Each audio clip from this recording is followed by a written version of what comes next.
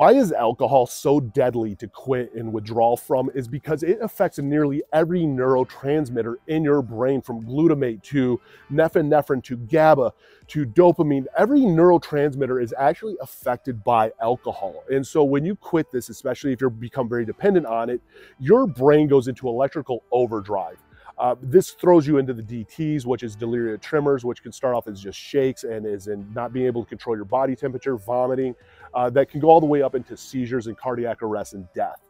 Your problem is your brain goes into overdrive so much is that it cannot now control blood pressure, heart rate, all of this. And that's what people don't really realize. I mean, let's face it, alcohol is legal, man. You just got to be 21, and to have a good time, you got to have some drinks. It is the deadliest and the worst of all withdrawals. When it comes to actually getting off of it, it does have the highest fatality rate. It's anywhere from 15 to 30%, depending on the studies that you look at.